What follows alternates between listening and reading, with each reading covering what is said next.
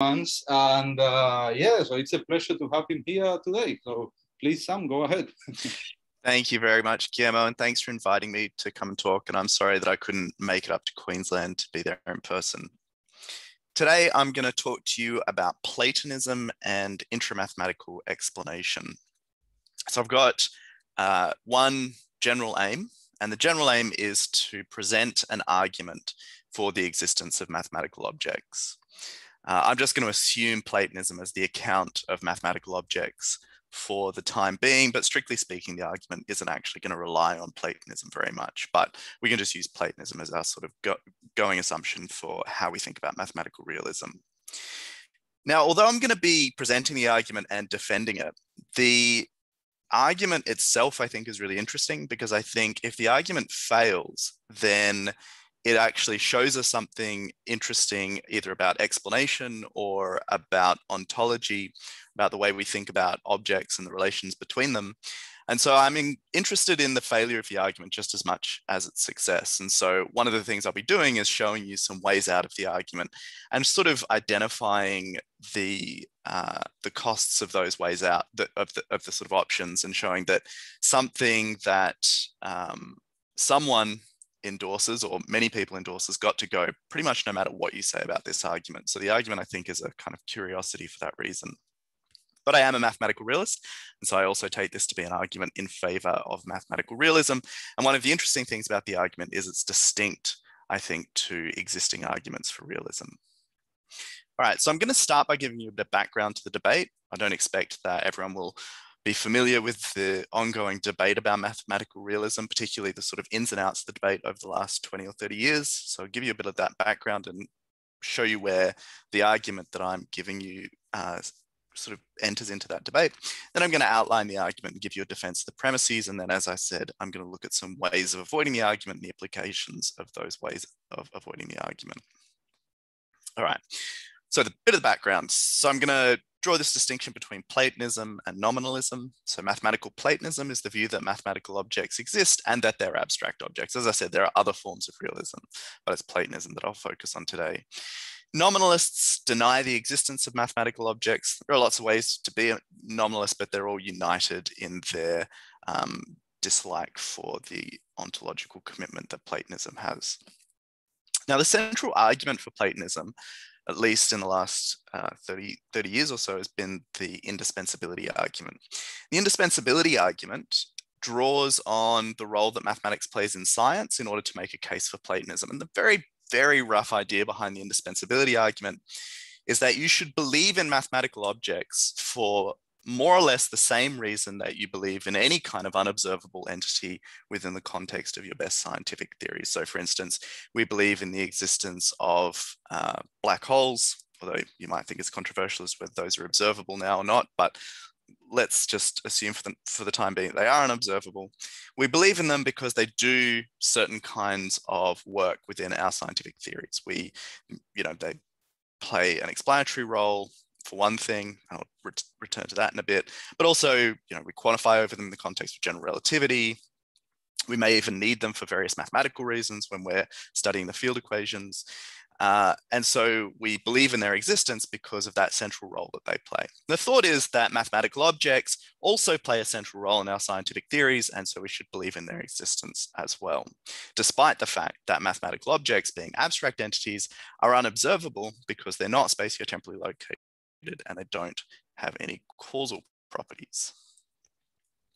Now, the debate around the indispensability argument has come to focus on the explanatory power of mathematics within science. So fairly early on in this debate about indispensability, the point was made that not just any indispensability is sufficient for ontological commitment. There are lots of things that are indispensable to our best scientific theories, and we don't believe in their existence. So for instance, if you think about various idealizations like frictionless planes or infinitely deep oceans, which we use in various scientific models, we use those things, but we nonetheless deny that they exist, and we don't feel any pressure to believe in their existence merely in virtue of their indispensability.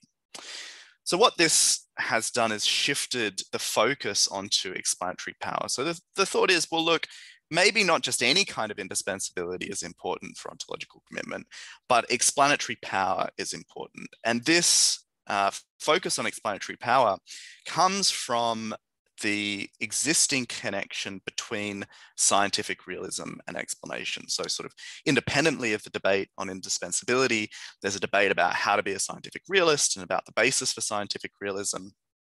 And that debate comes to focus on inference to the best explanation as a core aspect of the scientific realist position. So the thought is that if you want to be a scientific realist, or rather the best argument for scientific realism is that the success of science is best explained by our scientific theories being true, or the things that we quantify over in our scientific theories existing. And so if you're a scientific realist, you have this standing commitment to there being a really tight connection between explanation and ontology. And so what the sort of most recent round of the indispensability argument has done is come to focus on that connection between realism and explanation and use it in order to establish the existence of mathematical objects. So the thought is that you might deny that something exists even though it's indispensable, but you'd better not deny that it exists if it's explanatorily indispensable, because explanation and scientific realism go hand in hand. And scientific realism here is sort of assumed as a common ground commitment between the Platonist and the nominalist. You can, of course, avoid, I think, all versions of the indispensability argument by being a scientific anti-realist, but this most recent epicycle of the debate is really between two different kinds of scientific realists, those who want to believe in mathematical objects and those who don't. All right, and this has led to a flurry of activity around this thing called extra-mathematical explanation. And this is the explanation of physical facts by mathematical ones. So people are looking into science, they're identifying examples where mathematics is playing an explanatory role, and it's explaining things outside of mathematics. And they're using those examples as a basis for running this kind of indispensability argument. So, they're saying, look, mathematical objects do the same kind of explanatory work in our scientific theories as black holes, and so you should believe in them for roughly the same reasons. Okay, so here's just a very brief example of a case that gets thrown around a bit in the literature. So consider Darwin's explanation of why it is that hive bees produce hexagonal honeycomb. And the explanation that Darwin offered was based on a conjecture in mathematics that wasn't proven at the time that Darwin gave the explanation, but had been known for a long time. And the conjecture was that if you want to divide a two-dimensional surface up into regions of greatest area with least total perimeter, so you sort of want to make the biggest cells you can with the least amount, the sort of smallest edge or perimeter that you can, then hexagons are the most efficient shape for doing so. So if you're a honeybee and you want to produce nectar storing cells, what you want to do is you want to produce the biggest cells for the least energy expended in making wax. And so you want to make the biggest cells with the smallest perimeter. And so because we've got this conjecture in mathematics that says hexagons are the best way to do that, the thought is that honeybees have kind of evolved to exploit this mathematical claim. And then in 2010, I think it was, the conjecture was proven for the first time. So it is in fact the case that hexagons are the most efficient way for dividing up a two-dimensional surface. There's lots to say about the honeybees. I don't want to go into too much detail about that today. This is just to give you a flavor of the kind of thing that people are talking about when they're talking about these explanations. All right, so at the same time that we have this focus on extra mathematical explanation, there's also a rising interest in another kind of explanation, which I'm going to call intra-mathematical explanation. So this is the explanation of one mathematical fact by another. So this isn't an explanation of a physical fact. These are just explanatory relations between mathematical facts. So the thought is that some proofs within mathematics are explanatory and some are not, or just more generally, there are explanations living inside mathematics, whether they're corresponding to proofs or not. And part of what we're doing in mathematics is actually identifying these explanations because they're useful for mathematical practice and for mathematical discovery and for mathematical understanding. Now, there's quite a few people defending the existence of these explanations. Mark Lang's written a book about the existence of explanations of this kind, where he's trying to develop a general theory. But there hasn't been much discussion of the relationship between this kind of explanation and mathematical Platonism or mathematical realism. And so the question I'm really interested in is, does explanation of this kind, the intra-mathematical kind, provide a way to argue in favor of realism. And so the argument that I'm going to present today is in fact an argument based on explanation of this kind rather than the extra mathematical case. So just to give you again a flavor of this kind of explanation, here's a geometric example. So here's an explanatory question you can ask. You can ask, why does the line in this trapezoid ML equal the line KN? There are lots of proofs that you can provide of this fact.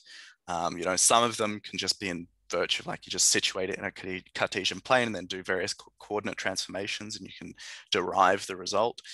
But Mark Lang argues that a sort of good explanation of what's going on here appeals to the symmetry within the figure. So if you look at the symmetry, if you look at the figure, one thing that's notable about it is that it seems to be the same shape twice over, in that if you draw a line of symmetry down the middle of the figure that intersects the two bases and intersects the point where ML and KN cross, then what you end up with is the same shape sort of reflected across that line of symmetry. And so if you call the point where ML and KN cross O, then what we can do is we can see that MO is going to be the same length as KO, NO is going to be the same length as LO, and so MO plus LN is going to equal NO and plus KO, and so you're going to end up with ML equals KN as a result. So what we're doing is we're using the symmetry in the trapezoid to explain why it is that the two lines in the middle there are the same length. All right, so lots of different examples of intra-mathematical explanation that you can give. I find geometric examples the easiest to grasp without going into rich detail in the mathematics. So that's why I've given you a case like this, but we can talk about some other cases if you're interested. Okay. So I need one more piece of background. And now this time, the background is about theories of explanation. So setting aside discussions of mathematical explanation in particular, or extra mathematical explanation, what I want to do is focus on an extremely popular account of how explanations work in general. So this account has sort of two moving parts. One moving part is that explanations are representations. Now, what that means is going to vary depending on the particular theory that you're interested in, but usually the idea is that you've got a set of propositions and then you've got some relation over that set of propositions. So for instance, you might have arguments and a relation of consequence over the set of propositions inside the argument, or you might have models, which are particular kinds of representations, and then input-output relations between the models. We might have sets of sentences, some kind of representation or group of representations and a relation between them. That's what explanations are taken to be. So if you think of the deductive nomological theory of explanation, that's a kind of paradigm case of thinking of explanations as representations, because on that view, explanations are just arguments. They're just deductive relations between propositions. The backing theory of explanation says that explanations are representations, but in order for a representation to be an explanation, it has to satisfy a further condition. And what that further condition is that it must provide information about some mind-independent relation connecting parts of the world. So the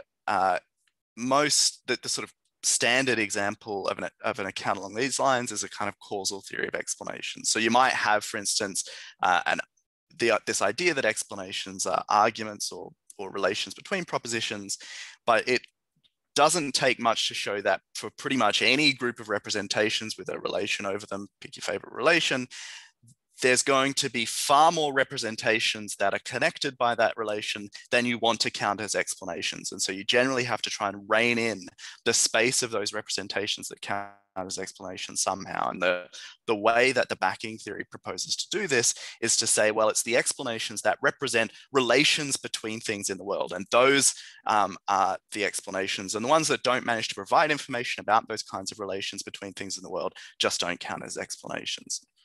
So here I've got a little picture of how this works. You've got your explanans and your explanandum, which is the two moving parts of your representation. The explanans is the thing that does the explaining. The explanandum is the thing that you want to explain. And in both of those cases, they might quantify or mention particular kinds of entities. And in order for this sort of representational thing to count as an explanation, that representational thing has to provide you information of a real dependence relation connecting entities. Now, the focus for when you sort of go to the early introduction of this kind of picture of explanation was on causation. So the kinds of relations that you would have to find would have to be causal relations. But more recently, there's been a push to liberalize this picture so that you include not just relations of causal dependence, but any kind of relation of dependence between things that can do this kind of work. So you might include causal relations, but also relations like constitution or composition or grounding or lawful dependence or even certain kinds of conceptual connections, if you think of concepts as things in the world that stand in relations of maybe containment to one another. Okay, so that's the kind of picture of explanation that we've got in the background, where I'm going to assume that the backing theory or something like it is right. We'll return a little bit later as to why we should accept this kind of picture of explanation. All right, so now I'm going to give you the argument. So here's the argument. The first premise is that there are intra-mathematical explanations. So there are explanations inside mathematics. The second premise, which comes from the backing theory of explanation, is that all explanations are backed by dependence relations between parts of the world. From there, you get this conditional claim that if there are intra-mathematical explanations and all explanations are backed by these dependence relations, well, then the parts of the world that are connected by these dependent relations actually exist, and the things that are doing that work in the case of intra-mathematical explanations are going to be mathematical objects. So we should think that mathematical objects exist. And from there, it follows that mathematical objects exist. So the basic idea behind this argument is if you think that all explanations have to be backed by dependence relations between ontological things, like between bits of the world, and you think that there are genuine explanations inside mathematics, well, then you're going to have to find some of these dependence relations between things in the world that back those explanations. And so from there, it follows that there's got to be something in the world joined by these things in order for there to be, joined by dependence relations in order for there to be explanations of the kind that there are claimed to be, namely these intra-mathematical explanations. All right, so I don't expect you to buy the argument yet. All I've done is present the argument. What I'm going to do now is I'm just going to go through each of the premises, and I'm going to tell you a little bit in favor of the premises and go through some sort of back and forth with why you might reject the premises. But then I'm going to turn to, after that, what happens if you start giving up some of these premises? What sort of picture of nominalism or realism you might be left with? All right, so let's start with this first claim that there are intra-mathematical explanations. So the basic idea here is that we're just going to defer to mathematicians and mathematical practice in order to provide evidence for this claim. And I think that this is something that we do in the scientific case as well. If we want to make the case that there are explanations within science, what we do is we go and we look at science and we look at the way that scientists operate and the kind of practice that science involves. And we say, well, look, are there explanations happening in there? Are people using explanation talk? Are they thinking in terms of explanations? And if they are, then we philosophers just take that as a kind of datum for our philosophical theorizing. And I'll say in a moment why we might do that. But first, let's just consider whether there is any evidence of the sort of presence of explanations within mathematics. And actually, there are a few people that are gathering this evidence at the moment. And this is partly because there's been a little bit of debate, just independently of realism, independently of the indispensability argument or anything like that, about whether or not mathematics is an explanatory practice. And so what we have, for instance, is in Lang's book, Because Without Cause, he gathers a range of different examples from historical mathematical texts where mathematicians are reasoning and using explanatory talk in their work.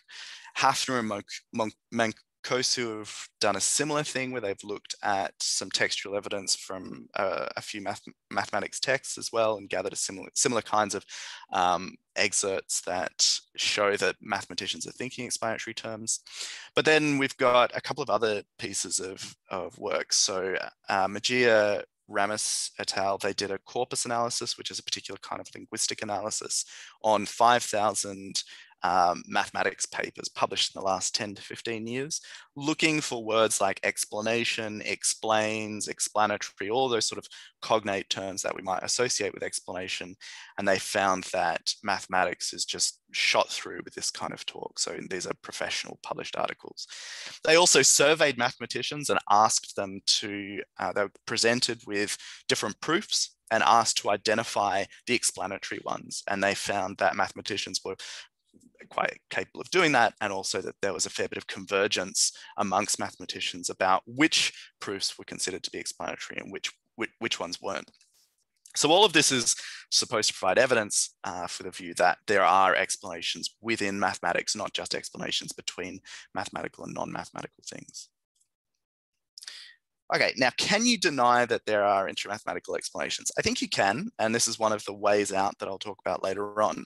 But what I'm going to do is just note the cost of doing that. And I think the cost here is that you end up compromising naturalism in some way, shape, or form. So Penelope Maddy, she offers an account of naturalism, and her account of naturalism extends to both science and mathematics. So here's what she says about mathematics. She says, mathematics, after all, is an immensely successful enterprise in its own right, older in fact than experimental natural science. As such, it surely deserves a philosophical effort to understand it as practiced as a going concern. A philosophical account of mathematics must not disregard the evidential relations of practice or recommend reforms on non-mathematical grounds. So the basic idea here, as with any, I think, appeal to naturalism to ratify a piece of evidence within philosophy, is to compare the success of a field with the success of philosophy. So if we compare, for instance, the success of physics or the success of natural science with the success of philosophy, the thought is that science is a much more successful enterprise than philosophy is. And so because of that, we shouldn't make criticisms of science on purely philosophical grounds. Rather, any criticisms of science that we make should come from within science. That doesn't mean that we as philosophers can't make those criticisms, but what we can't do is make them on sort of purely a priori philosophical foundations. And the same sort of reasoning is supposed to apply here to mathematics. So historically, mathematics is an extremely successful enterprise. If we compare mathematics to philosophy, it seems plausible that mathematics is a more successful enterprise than philosophy. And so we should be very careful about recommending changes to mathematical practice or criticizing mathematical practice on philosophical grounds. And if we deny that there are intra-mathematical explanations, and there are all of these mathematicians who are thinking in terms of explanation and thinking in terms of explanatory relations between mathematical facts, then we end up criticizing in some sense or denying an aspect of mathematical practice. And the worry then is that we're violating naturalism in just the same way that we might violate naturalism when we criticize a scientific theory or an area of science because of purely philosophical reasons. All right, so that's the reasoning behind this first premise. On the one hand, we've got evidence that there are intra-mathematical explanations, and on the other hand, naturalism pushes us to take that evidence seriously within philosophy as a kind of starting point. Now, I think that there's an objection that one could raise here, and the objection is that well, maybe mathematicians aren't using explanation in the same way that we use explanation when we talk in philosophy, or that in the same way that maybe scientists use explanation when they're doing science. So for instance, you could think that when mathematicians use explanatory talk, it's really code for some kind of aesthetic talk. So what they're saying is that one proof is more beautiful than another, not that there's anything more explanatory going on. Or maybe they just mean cognitive salience of a certain kind. So they mean that one mathematical proof or one sort of mathematical relationship gives you a kind of aha moment that another one doesn't. Or another potential is that what you're learning about or what they're talking about when they're talking about explanation is certain kinds of inferential connections that are important for whatever reason, maybe not because of cognitive salience, but maybe because of the role they play in mathematics. And explanation is just a way of getting at those inferential connections, but there's no sort of continuity between the way that mathematicians talk about explanation and the way that we talk about explanation. So Lang dismisses this kind of worry. He says, and I think this is broadly right, but I'm going to build on it. He says, no such suspicion is seriously entertained with regard to scientific explanation, and we should demand some reason why mathematical explanation deserves to be regarded differently. So it's not like when we hear scientists talking about explanation, we suspect that they're using explanation talk in a way that diverges from the way that we think of it in philosophy. We're just willing to take at face value that they're talking about explanation in roughly the same way that we are, so that we can have a meaningful discussion between science and philosophy. And Lang's point is that unless we're given some reason to think that mathematics and science, or mathematical explanation and scientific explanation, are really different kinds of things in some way, then we shouldn't, we should sort of have the same kind of face value attitude toward mathematical explanation. As I said, I think we can take this a little bit further. If we actually look at some of the things that mathematicians say, I think we have to be extremely uncharitable to interpret them as saying the kind of aesthetic or cognitive salience or inferential connection type thing. So here's an example from Timothy Gowers, who's a Fields medalist in mathematics, who is one of the few mathematicians who sort of openly theorizes about mathematics in a kind of philosophical way. So he's quite good as someone to sort of pick out statements about mathematics from.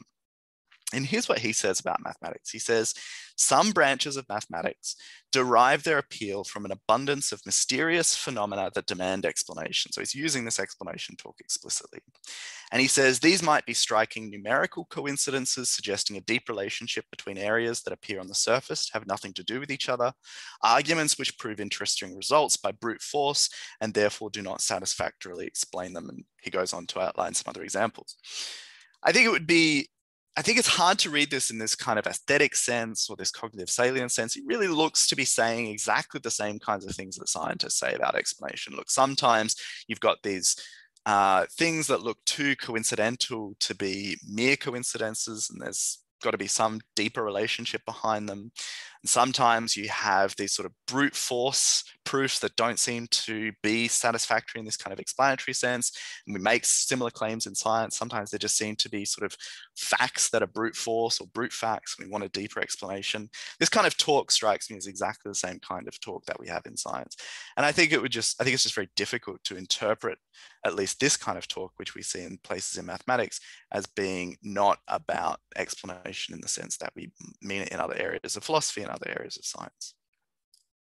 All right, that's all I'm going to say about the first premise. This brings me to the second premise. So this is the premise that relates to the backing theory of explanation. So as I mentioned, the backing theory of explanation is this idea that explanations are representations, and in order for a representation to count as an explanation, it has to provide information about dependence relations connecting parts of the world. Why should we believe this picture of explanation? I think that this is definitely up for grabs. I think that you can deny this picture of explanation, and I'll circle back to that later on. What I'm going to do is I'm going to give you two reasons to accept it. One of them comes from sort of general considerations about explanation, and the other one is aimed at nominalists who are engaged in this debate in particular. So it's a kind of move within the dialectic that is aimed to put nominalists on the back foot.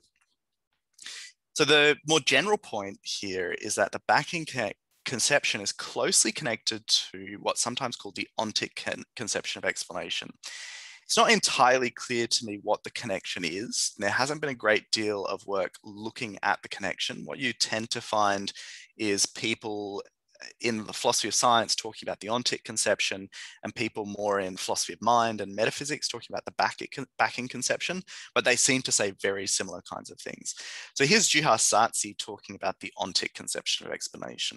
He says, explanatory power derives from stating some relevant worldly facts, objective causal or mechanistic facts, or nomological facts, or statistical relevance relations, or symmetries, or whatever ontic structures can bear an objective relationship of explanatory relevance to the explanandum. So this sounds very similar to the backing conception. I think that they may just be the same view, but at the very least, it looks like the ontic conception implies the backing conception. So if you accept the ontic picture of explanation, then you should accept at least this backing conception is a kind of necessary component of the ontic picture. You should think that there are these relations of dependence between bits of stuff in the world that underpin the explanation. Explanatory power comes from giving you that kind of information about relations between things in the world. So the point here is that the backing conception is going to enjoy whatever motivations are enjoyed by the ontic conception. And I should say that the ontic conception is quite prominent in the philosophy of science. It's one of the main theories of explanation. And the reason for that comes back to this relationship or background in the debate concerning scientific realism and explanation. So as I said, scientific realists are very much up for explanation. They think that there's a strong connection between explanation and ontology, but different theories of explanation are going to allow you to keep hold of that connection between explanation and ontology to varying degrees. So some accounts of explanation that you adopt, like highly instrumentalist or pragmatic accounts of explanation of the kind that Van Fraassen offered, for instance, don't allow you to forge a strong connection between explanation and ontology. The ontic conception, however, allows you to forge this powerful connection. In fact, of the theories of explanation that there are, it forges the strongest connection between explanation and ontology. So if you're a scientific realist, you have a strong motivation to accept the ontic conception because it joins explanation to ontology in the manner that underpins and motivates scientific realism in the first place. So if scientific realism is this common ground in the debate between Platonists and nominalists, then both of them have a motivation to accept the ontic conception, and with it, the backing conception which falls out of it. So that's the first consideration in favor of the backing conception. It sort of comes out of the ontic conception. The second consideration, and this is aimed at nominalists in particular, is that nominalists, at least the sort of most recent batch of nominalists, really shouldn't give up the ontic conception, or should be very careful about doing this. And that's because by their own lights, one of the strongest arguments against the indispensability argument relies on the ontic conception. So remember, I introduced the indispensability argument, the explanatory indispensability argument, and that indispensability argument draws on the explanatory power of mathematics in order to make a case for the existence of mathematical objects. And what a number of nominalists have argued, so most recently, we've got Juha Saatsi, Robert Knowles, and I can't pronounce this person's first name, so I'm just going to say the last name, Kurakowski. They've all argued that the indispensability argument fails because the ontic conception of explanation is true. And the basic idea here, I'm going to put this in like fairly tendentious terms, the actual cases that these authors make are much more sophisticated and sensitive than the version that I'm about to give you.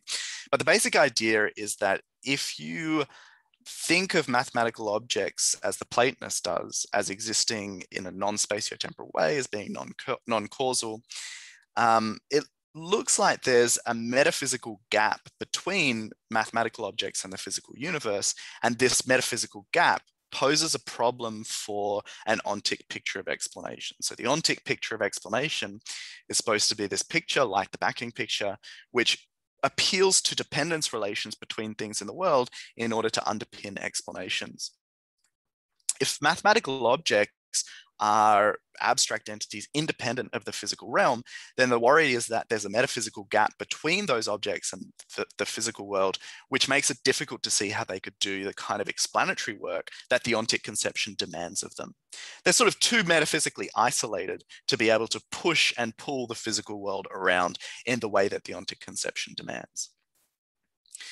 Now, there are other conceptions of explanation, and if you move to another conception of explanation, this worry might not be as pressing. There are also other pictures of realism, and so you might wonder what happens if you move to a different picture of realism. But if we keep focused on Platonism and the ontic conception, then we have a kind of prima facie case for retaining the ontic conception if you're a nominalist, precisely because it's a powerful weapon against the indispensability argument and against Platonism. So just to summarize the case I've made for this second premise, if we reject the ontic conception, then we lose a connection between ontology and explanation, and that connection is important for scientific realism. And we also lose a strong argument in favor of nominalism. And so there's a motivation for nominalists to accept the kind of theory of explanation that would make my argument work. Now, it's worth pausing here because I think something kind of interesting arises. And I'm going to frame it as an objection, but I think the objection turns up something kind of interesting. So here's the objection. I've said that my argument relies on this ontic or backing conception. And you might think, well, look, I don't really care about the ontic backing conception. I don't think it's right. I've got some other picture of explanation.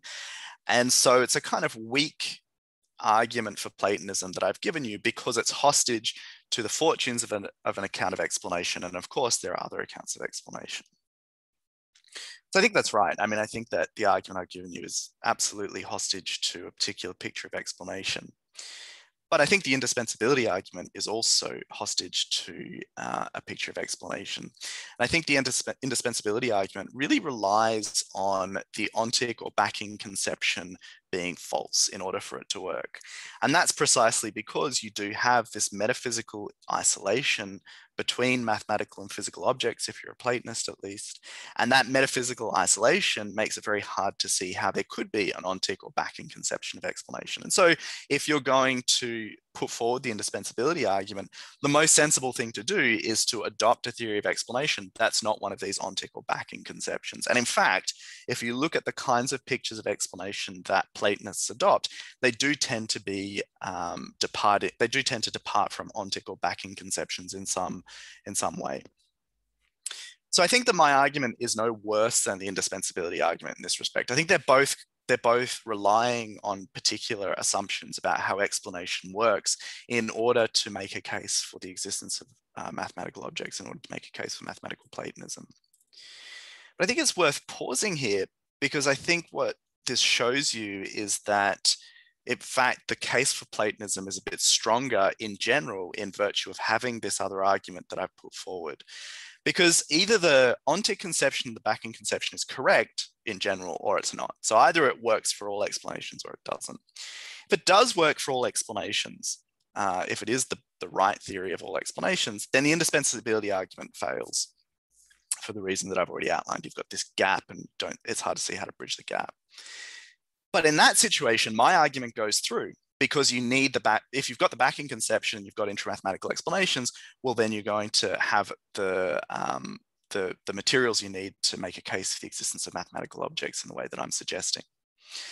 If the ontic or backing conception is not true in general, then the indispensability argument doesn't fail, but mine probably does, right? Because there's a simple way to resist it, which is to say, well, however mathematical explanation works, which is, say, explanation purely within mathematics, it's not going to work via this sort of ontic or backing conception. So it's going to be one of the exceptions to the ontic or backing conception, one of the places in which it fails. So what I think this shows you is that the case for Platonism, you can sort of make a case for Platonism based on whether the ontic conception is right or not. And in fact, almost by dilemma, you can make a case for Platonism. But more importantly, I think this shows that the argument I've put forward is genuinely a new argument for Platonism, because what it really relies in some sense on the failure of the indispensability argument, and it succeeds when the indispensability argument fails. So they're not really just ways of repackaging the same argument. All right, so this brings me to the third premise. And this third premise, as we'll recall, is this conditional claim saying that if you've got intra-mathematical explanations and you've got the backing conception of explanation, then you should believe in the existence of mathematical objects. And I think this relies on two assumptions, this premise. The first premise is that dependence relations are existence entailing. So what that means is if X depends on Y, then X and Y both exist. The second thing it relies on is that only dependence relations between mathematical entities are fit to back intra-mathematical explanations. So, for instance, dependence relations between peanuts or pick your favorite concrete objects, those things are not going to be fit to back intra-mathematical explanations. So it has to be mathematical entities and their connection that's doing this kind of work. Now I'm going to take these in turn. The first assumption, I think, is built into the backing of the ontic conception. these pictures of explanation are really saying that explanation is a matter of dependence relations between things in the world, between parts of the world. And unless you think that there are parts of the world that can't exist, or that, sorry, if you think that there are parts of the world that don't exist, then you should probably think that there are these dependence relations connecting parts of the world and that those parts of the world exist. So I think that to put this point another way, I think that the ontic conception is called the ontic conception precisely because it presupposes that there are dependence relations, and the dependence relations exist and they connect things and those things exist, right? That's what the ontic part of that theory is doing. And similarly, the backing conception is really assuming something similar as the ontic conception in that way. But look, I think you can deny this. And I think people have denied this. And I think that at least one prominent class of views in this area, at least in the Southern Hemisphere, the nonists. So people like Richard Routley, who do in fact maintain that there are non-existent entities that stand in relations to one another. And in fact, Routley thought that there are causal relations between things that don't exist. So I think one of the examples he gives involves phlogiston. And I think he thinks that, look, phlogiston, okay, maybe it doesn't exist, but phlogiston genuinely causes things to burn. Maybe not anything that exists to burn, but there are causal relations between phlogiston and things burning. And those causal relations are there. They're just connecting things that don't exist. So I think you can go this way, but I think that that nonism or something like it is the price of giving up the existence entailment of dependence relations. And it's not clear to me that a nominalist is going to be happy with this metaphysical picture at the end of the day. So I think a nominalist is going to be just as uncomfortable about dependence relations between non-existent entities as they are about dependence relations between mathematical entities that exist, particularly when we keep in mind that the kinds of relations that we're talking about are the relations that are implicated in explanation. And so these are things like causation and grounding and constitution and nomic dependence. And so you end up as a nominalist thinking that non-existent entities are constituting each other or causing each other or grounding each other, depending on exactly how you think the dependence in the case of mathematical explanation works. So this is to say that in some sense, I don't have an argument against nonism, but if you are a nominalist and you take this way out of the argument, that's where you're going to end up. So this leads me to this other assumption, which is that only dependence relations between mathematical entities are fit to back intra-mathematical explanations. So my basis for this assumption is simply that it's unclear what else could do this work. An intra-mathematical explanation is an explanation of one mathematical fact in terms of another. These explanations only quantify over mathematical objects, and so it only seems that these mathematical objects are explanatorily relevant. And so it's only dependence relations between these objects that could be the kinds of dependence relations that mathematical explanations are giving us information about. So, insofar as intra-mathematical explanations are giving us information about dependence relations between objects, it's hard to see what else they could be giving you information about except relations between mathematical objects. Okay, so that rounds out my case in favor of the argument. So what I'm going to do is I'm going to identify some ways out and just note the implications of taking these ways out. So one way out is to accept Platonism. That is to think that mathematical objects exist, and they exist because we need them to make sense of how explanation works in mathematics. That is, in fact, the way out that I take. But there are two others. Well, there's three others. One of them is to accept nonism. As I said, if you're a nonist, then you can actually accept the backing and ontic conception. You can accept that there are intra-mathematical explanations, and you just deny that any of that has ontological consequences. Assuming you don't want to be a nonist, though, you can also adopt what I'm going to call non-backing nominalism. So the non-backing nominalist denies the backing or the ontic conception either in whole or in part. So they're either going to deny that it works for all explanations. Well, that's it. So I shouldn't say either in whole or in part. They are in fact going to deny that it works for all explanations, which means that there are some explanations that it doesn't work for. And in particular, they're going to think that it doesn't work for intra-mathematical explanations. So maybe perfectly fine for explanations relating things that we talk about in science, but no good when it comes to explanations within mathematics. The third option is what I'm going to call skeptical nominalism. And the skeptical nominalist denies that there are any intra-mathematical explanations. And the challenge, as we saw there, is to navigate your way through naturalism and to come up with a way of being a nominalist that preserves a kind of naturalistic temperament.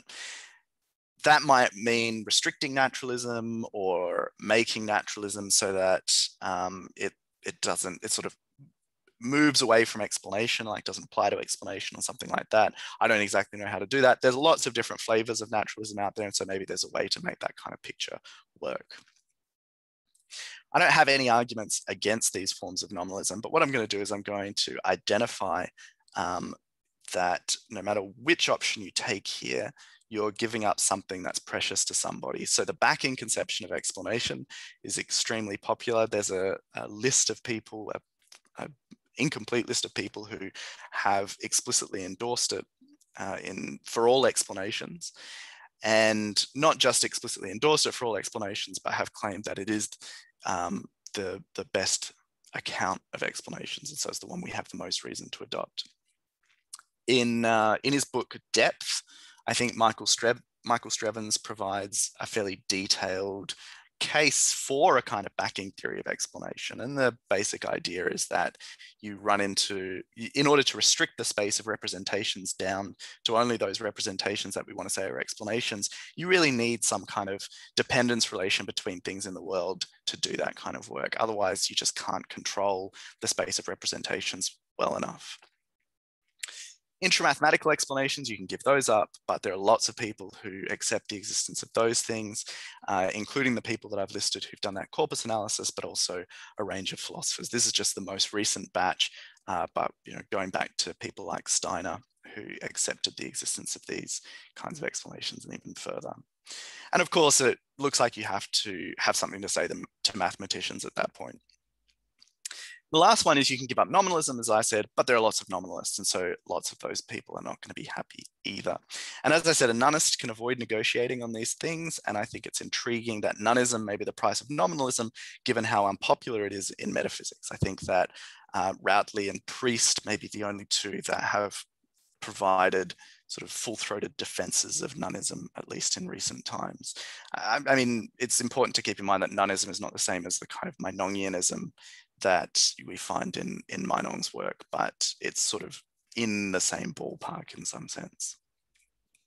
All right, so I'm just going to finish off by summarizing. So what I've done is I've given you a new argument for Platonism. I think it is genuinely a new argument. It doesn't rely on indispensability considerations, and in fact, it looks like it will fail in some respects once the indispensability argument gets off the ground, and vice versa.